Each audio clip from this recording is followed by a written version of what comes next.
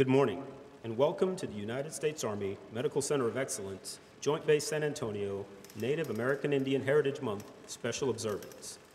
Today's ceremony is sponsored by the United States Army Medical Center of Excellence.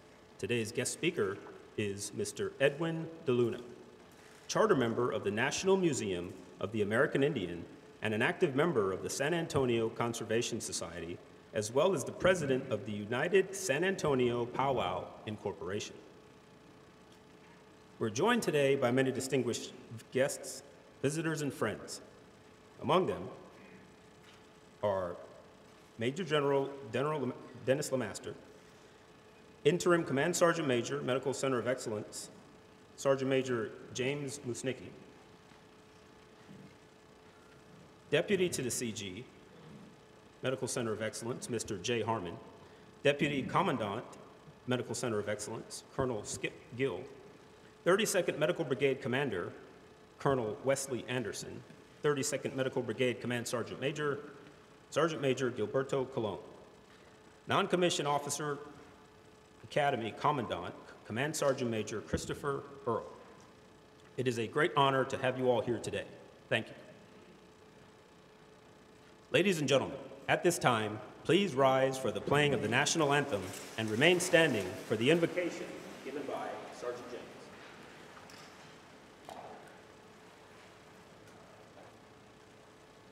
Oh, say, can you see by the dawn's early light what so proudly we hailed at the twilight's last gleaming, whose broad stripes and bright stars through the perilous fight o'er the ramparts we watched were so gallantly streaming,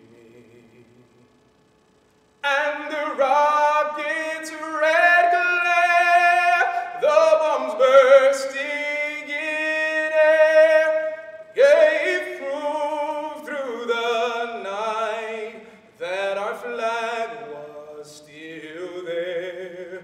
Oh, say does that star-spangled banner yet wave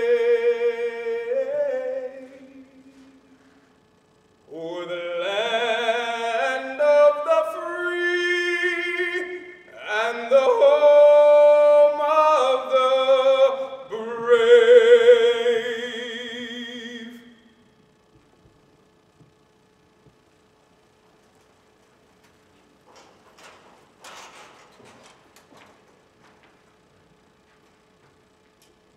Please play under your tradition as I play under mine.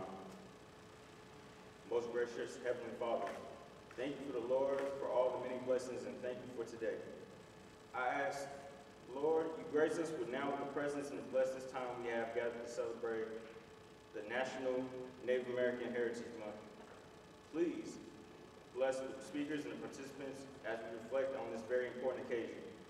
We will be a better community for come together at this place in this time for such a wonderful celebration. We are a good God, and we thank you for this opportunity.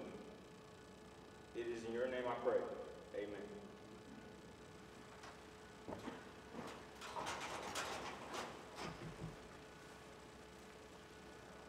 Please be seated.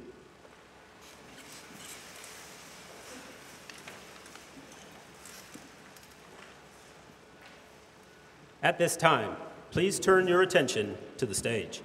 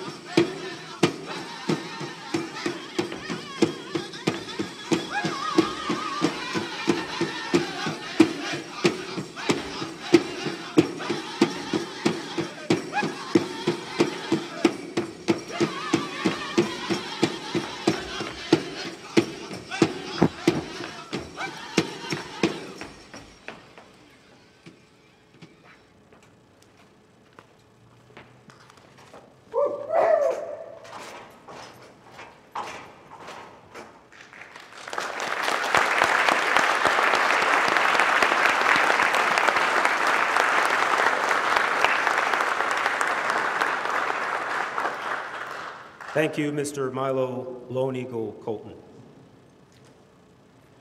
We are here today to commemorate the National American Indian Heritage event.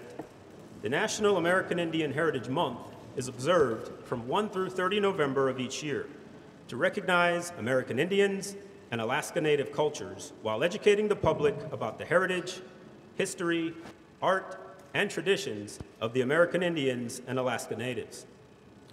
During National American Indian Heritage Month, we honor the stories and legacy to signify the strength and respect for the earth and its natural resources.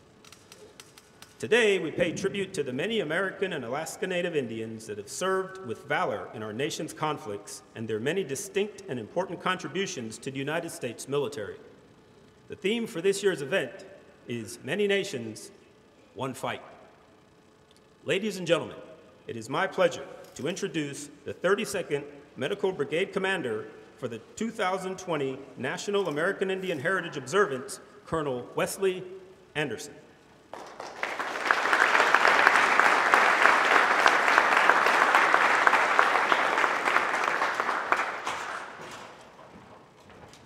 How's everybody doing today? All right. Thank the band. Good job. Thank you.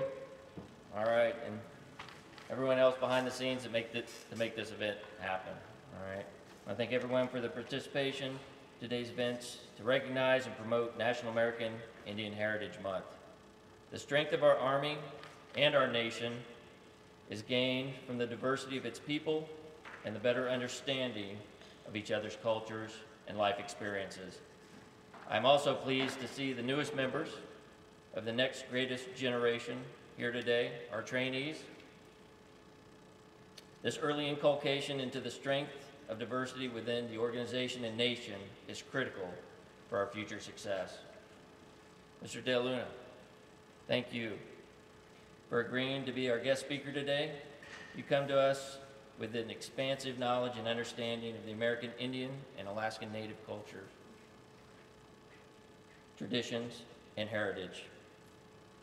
Along with support to the Army and community with over 25 years of service from community organizations such as Boys and Girls Club, Boy Scouts, serving on the board of directors for the San Antonio Council of Native Americans, and currently the president of the board of directors for the United San Antonio Powwow, Inc., just to name a few. As the first inhabitants of North America, Native Americans perfected living on the land and one with nature. Many tribes domesticated edible plants, raised animals, and discovered natural medicines. Native Americans' innovations in the areas of mathematics and government greatly influenced many other cultures in Europe and Latin America. For instance, Native American governments in eastern North America, particularly the Iroquois,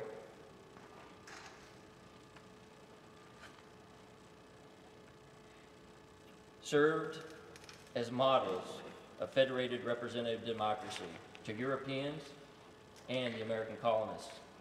In fact, the current U.S. government is based on such a system, whereby power is distributed between the central authority, the federal government, and smaller political units, the states.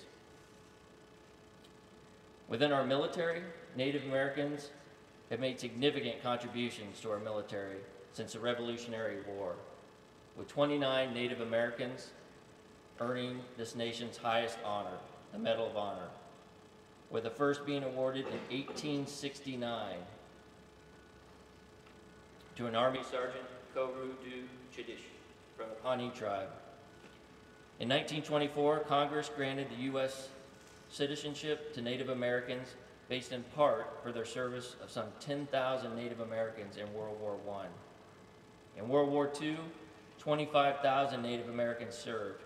For instance, in World War II, the Navajo Code Talkers communication units worked behind enemy lines in the Pacific Theater and sent radio messages in the Navajo language, thus avoiding the need for mechanical decoding and equipment and baffling the Japanese.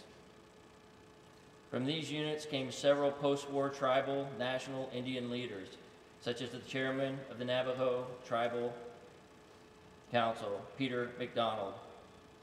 Currently, there are over 160,000 living veterans, which is approximately 10% of all Native Americans.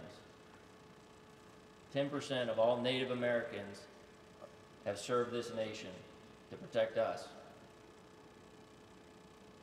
And consequent to the non-Native American, that's triple the non-Indian population. Again, thank you for everyone for joining us here at the MEDCoE today, and I look forward to hearing the remarks from our distinguished guest and speaker, Mr. Erwin J. De Luna.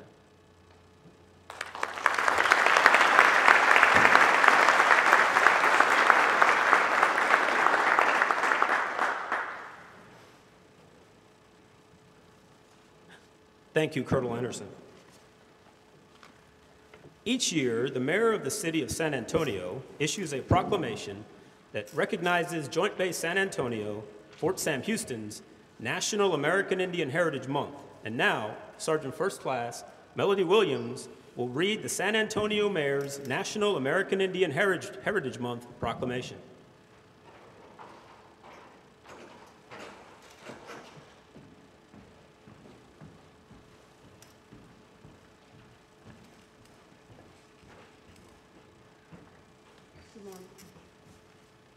City of San Antonio proclamation.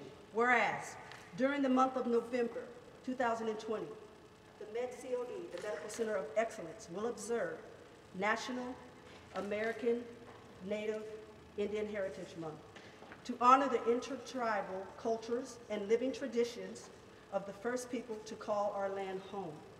And whereas American, Native Americans, and Alaskan Natives have made significant contributions to the establishment and growth of the United States and have served in our nation's military to extend the blessings of liberty around the world. And whereas more than 500 tribal entities that identify the American and Native Americans cultures continue to shape our nation by preserving the heritage of their ancestors and contributing to the rich diversity that is our country's strength. And whereas the vibrant and ancient customs of Native Americans and Alaskan Natives have played an integral part and greatly influenced the rich legacy and cultural heritage for our city. Now, therefore, I, Ron Nuremberg, Mayor of the City of San Antonio, in recognition thereof, do hereby proclaim November 2020 to be Native American Indian Heritage Month, San Antonio.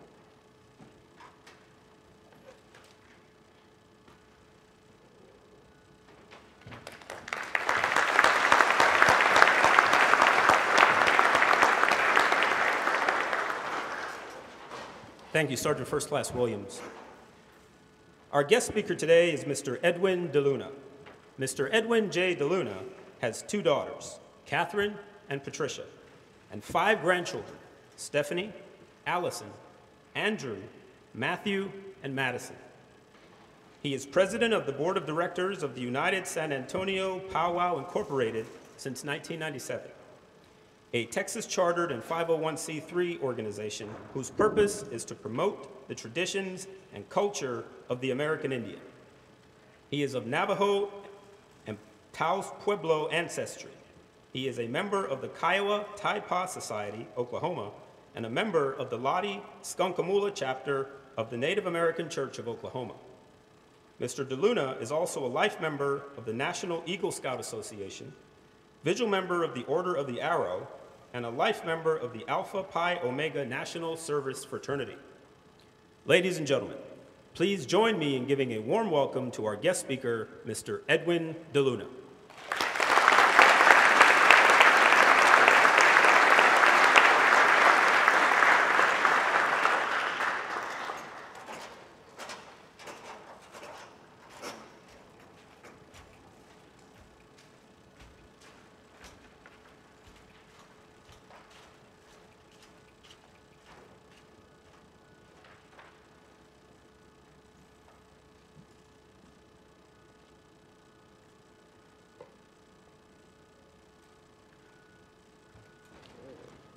Good morning.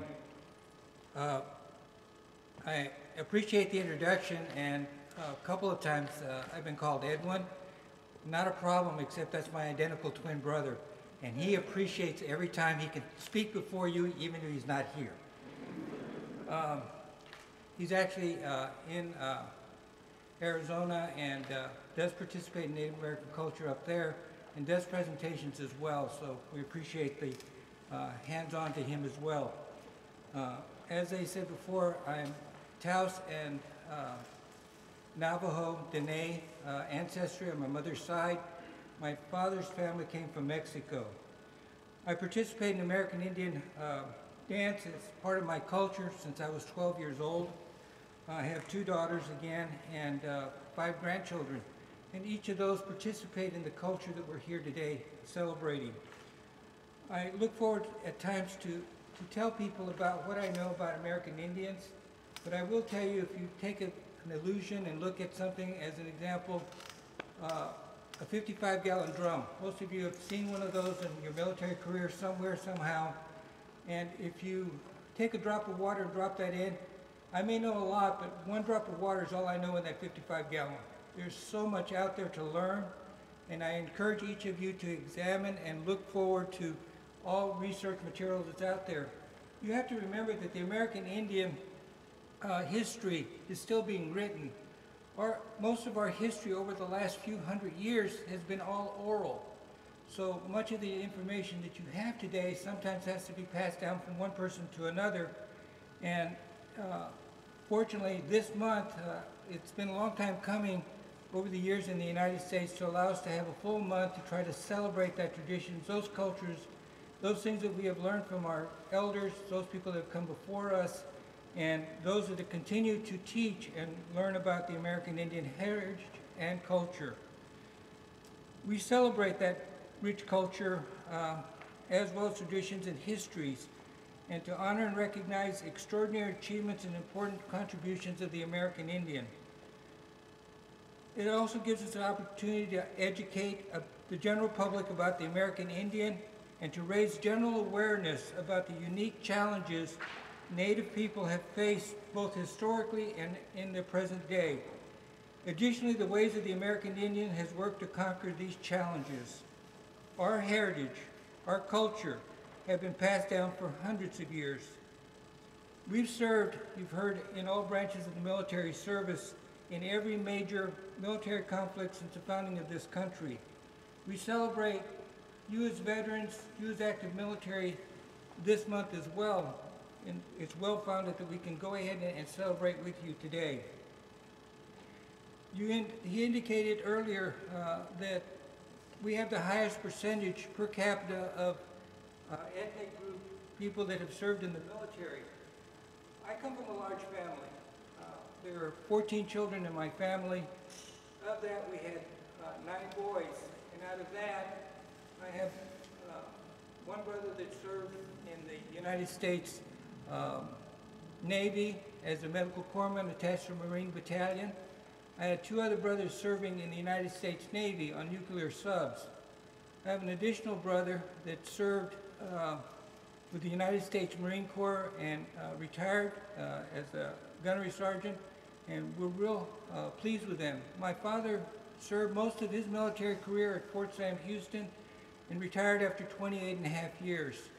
We're a proud family that are proud of the military services that have been provided by American Indian people throughout this country and throughout the world. You heard about the code talkers from World War II with the Navajos. They by far are the largest group of Indian people that participated in the conflict for World War II, but they're not the only ones. You had a group of Comanche code talkers. They numbered 14 that landed on the beaches of Normandy, that with their help, not a single one of them, by the way, was ever killed in action, but with their help, helped defeat the German army. Well, they didn't have the formal training that Navajos had to go to a school to learn all of that. They worked among themselves because they were from the same community. And so when they were trying to figure out how to say something in Comanche, they didn't have to write it down. They spoke to you from one end to the other, and they knew exactly what they were going to say. So there was not a word as an example for tank. So they used a turtle because it moved slow and it had a hard shell. There was no word for a bomber, so that they used a pregnant flying fish. So even if another Comanche heard it, they would try to figure out, why are they talking about pregnant fishes that are flying? They didn't understand what it was, but that was instant communication from one person to another, and they were able to decipher that without having to write it down or transfer it over. So if they needed to move artillery or have some support, they could relay it from one place to another. There were a lot of movies on that, and sometimes those things are fictionalized to kind of who we are. But an interesting fact that most people don't realize is that they couldn't tell anybody after World War II what they did in the military. They all went home. They went back to their communities. And it wasn't until almost 50 years later that they were able to tell people what they did. The military thought this was such a great idea to have the Navajos out there that they told them they couldn't speak about it at all. They highly classified, because if they ever needed to use it again, it would be available. He indicated that, there's an inaccurate count, I'm sure, they were awarded 71 air medals, 51 silver stars, 47 bronze stars, 34 distinguished flying crosses, and the congressional medals, they indicated prior to World War II, there were 16 that were awarded, and since World War II, 9. That's a lot of individuals being recognized. There are 573 United States federally recognized Indian nations, tribes, bands, pueblos, and communities and native villages in the United States today. There's additional state-recognized tribes located throughout the United States and respected by their state governments. Not all Indian nations have been recognized by the federal government because they didn't have a treaty or compact or fight with them. A classic example has to do with the Lapon Apaches here in Texas. They've always been here. They've never gone away. One time the state of Texas said there were no more Indians in Texas at all, and wrote that as a proclamation. A few years back, they recognized formally that the Lapon Apache tribe of Texas is a recognized tribe. They're all American Indians and Alaska Natives are all members of the original indigenous people of North America. American Indian people existed as sovereign governments before the European settlers arrived in America.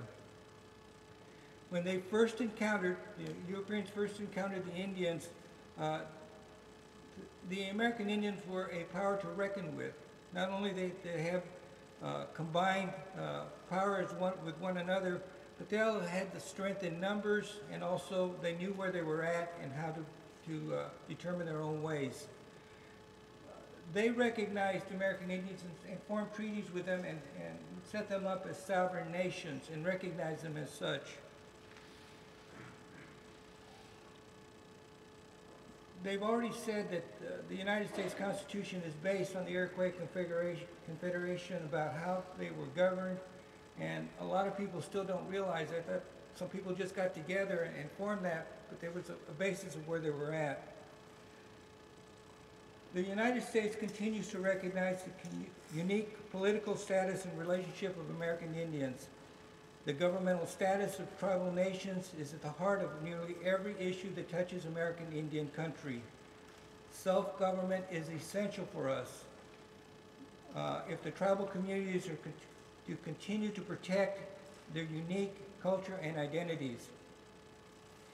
We as American people, Indian people, have the power to govern in all matters involving our members of each tribe, as well as a range of issues in the Indian country, including tribal governments, to maintain the power to determine their own governmental status.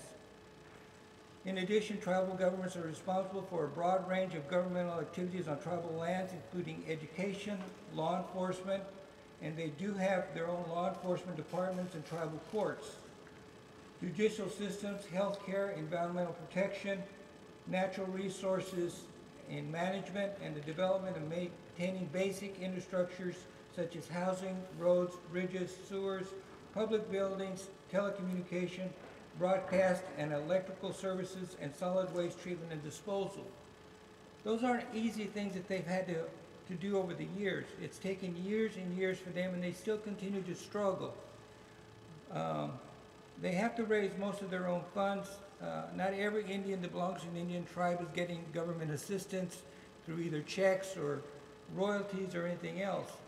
They're still fighting, including through the Osages, about mineral rights for those individuals that have been on the rolls for years, and trying to make sure that they maintain their rights to those mineral rights that the federal government is supposed to handle for us. The tribes individually determine their citizenship. They establish their civil and criminal laws for their nations. They do their taxing, licensing, regulating, ability to protect the welfare of citizens within their tribal territories, and to maintain and exercise control and power to exclude individuals from tribal lands. They can't say, you're coming on our property, our lands, and you're not allowed to come in. And that's one of the rights they maintain.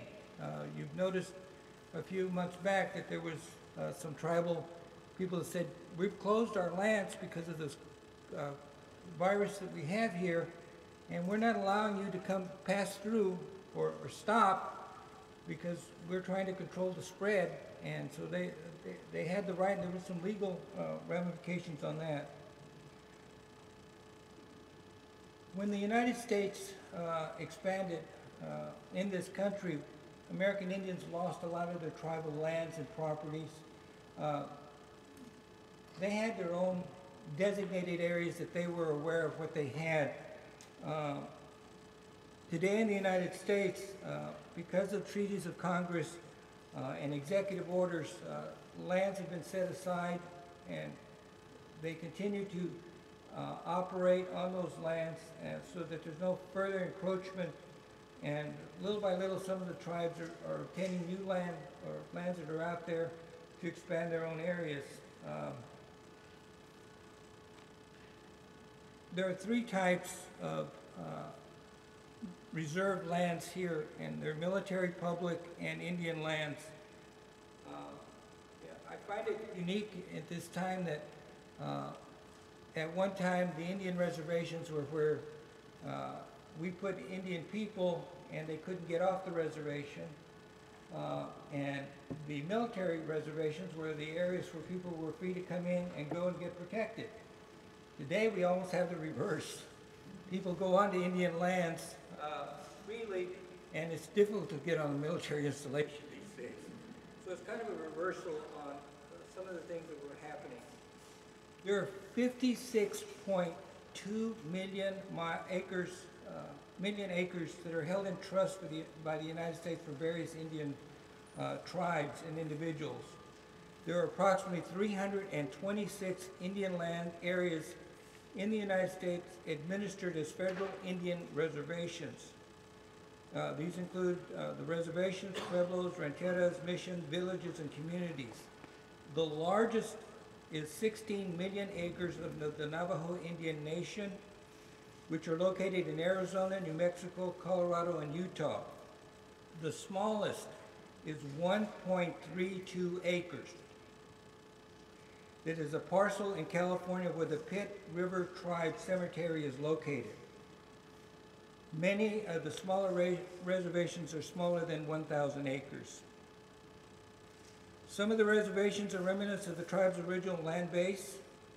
And again, not every federally recognized tribe has a reservation. In the state of Texas, we have 3 Indian reservations: the Tiguas in El Paso, the Kickapoos in Eagle Pass, and the Alabama Coshada in Livingston.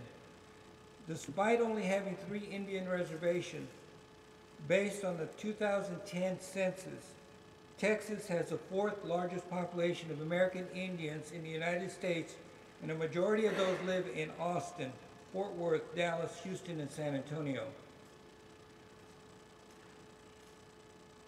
The United States Census also reports that there are 6.8 million Indians and Native population, including those more than one race.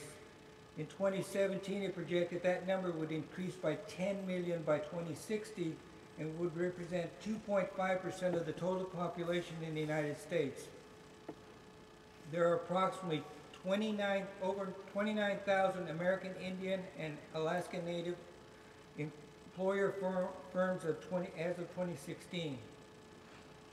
American Indians' occupations have included many things, including being military leaders, Vice President of the United States representatives, United States senators, scholars, athletes, Olympians, potters, astronauts, writers, filmmakers, and the list goes on.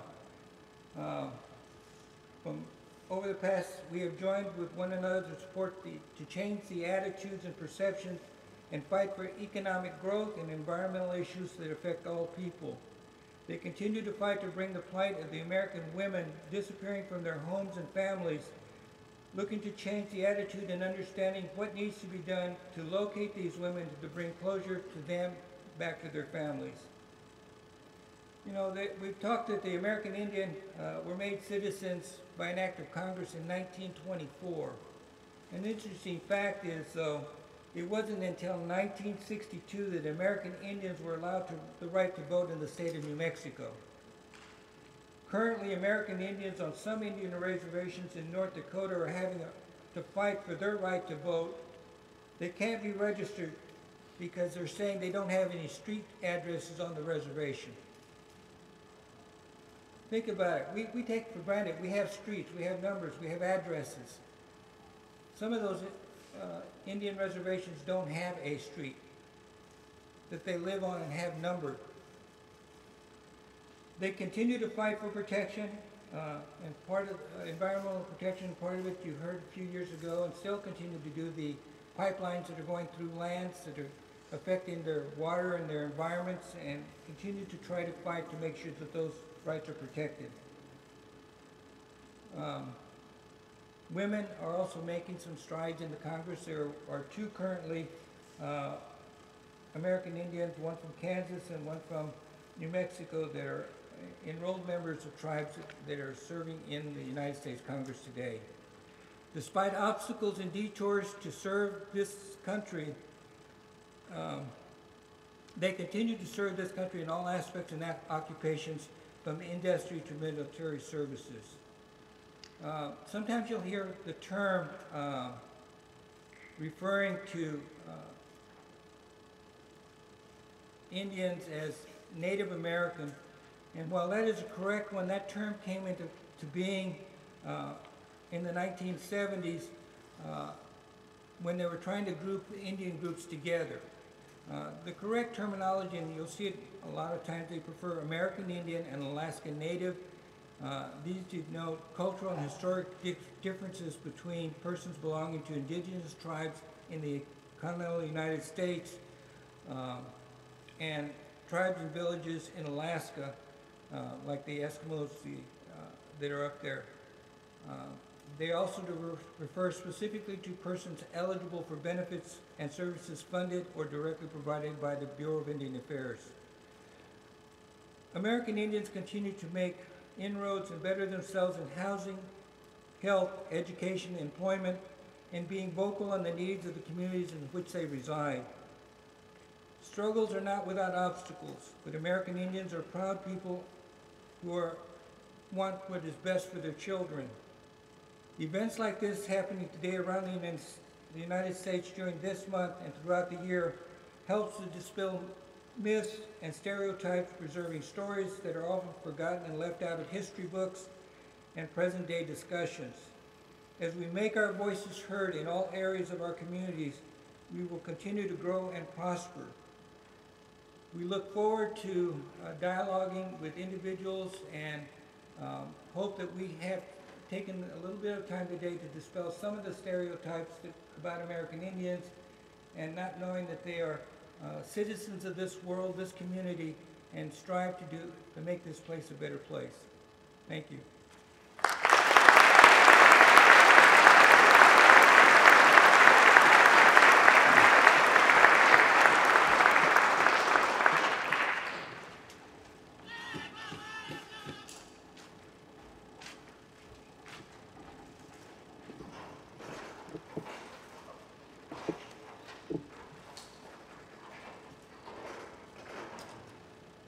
Thank you, Mr. De Luna, for your inspirational words.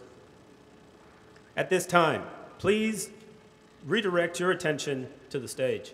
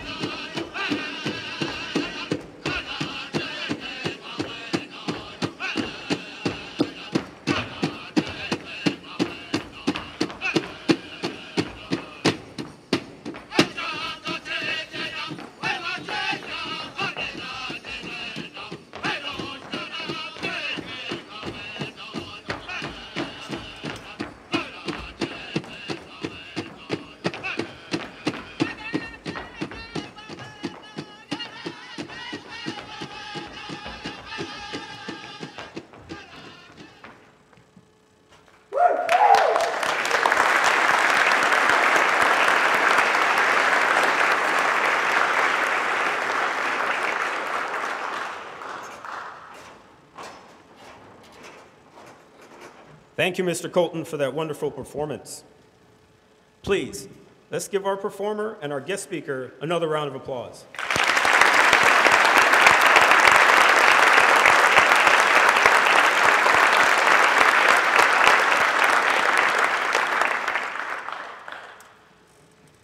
At this time, we ask Mr. De Luna and Mr. Colton to join us on the stage, along with Colonel Anderson.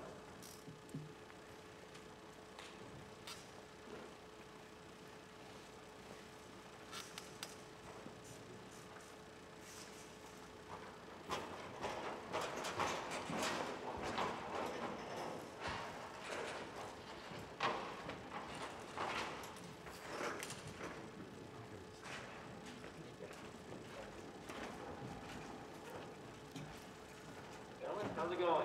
Good, thank you. All right. Well, first of all, I want to, again, thank you for coming and sharing the culture and heritage with us. It's important. It's a country and it's an army. You know, like I said, as a military, your tribes, your nations have contributed more than probably anybody. Since the beginning to the time now. It's important. It's important for our students. A lot of these are young trainees out here who are just starting their careers. Being able to see that, the importance, that our strength is our diversity, and understanding that and our heritage and where it comes from. And, you know, and even if it is just a drop of water in a 55-gallon drum, it's an important drop of water, and we appreciate that.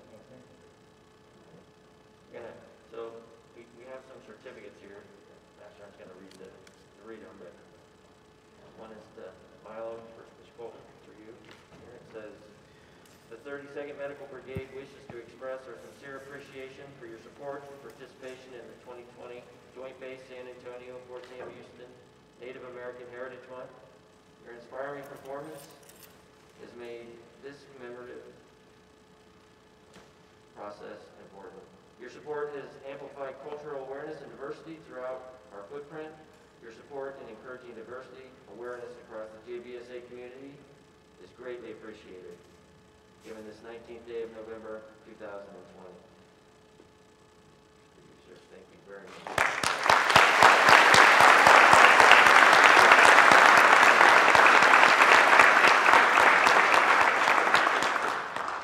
And we will fix this where it says Erwin. So the Department of the Army Certificate of Appreciation is awarded to Erwin De Luna. The 32nd Medical Brigade wishes to express our sincere appreciation for your support and participation in the 2020 Joint Base San Antonio Native American Heritage Month. Your inspiring words has made this commemoration a success. Your support has amplified cultural awareness and diversity throughout our footprint. Your support in encouraging diversity, awareness across the JBSA community is greatly appreciated given this 19th day of November 2020.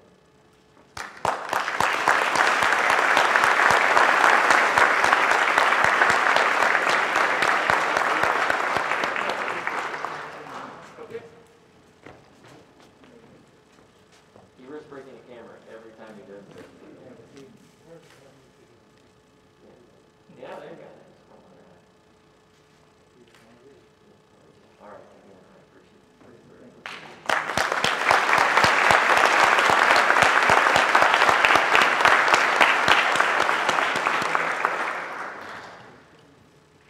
At this time, we ask that Mr. De Luna and Mr. Colton please exit the stage to signify the conclusion of today's event by the traditional cutting of the cake. All right, we're going to come down here and cut the cake.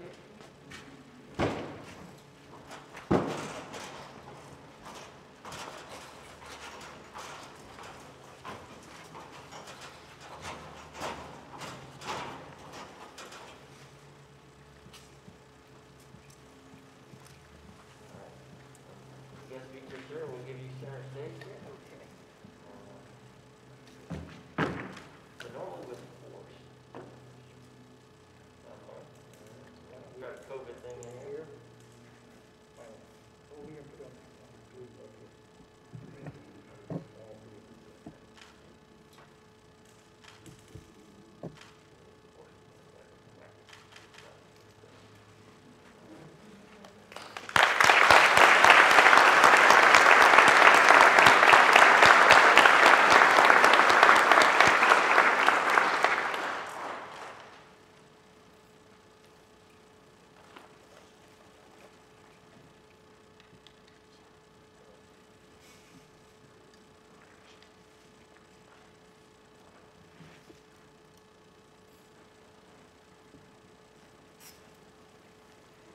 Ladies and gentlemen, please stand for the benediction given by Sergeant James and remain standing for the playing of the Army Song.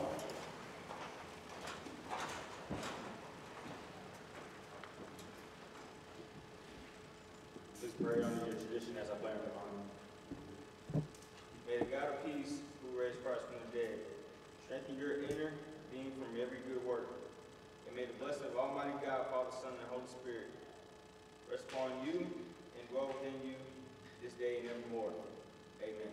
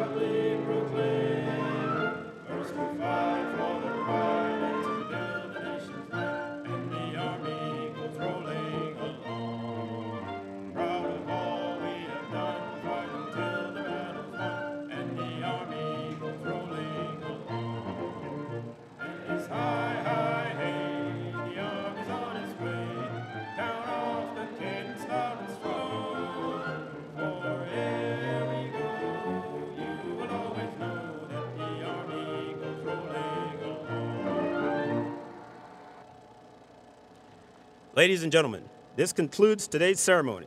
Thank you for attending. Please join us for cake sampling located in the lobby as you exit the auditorium.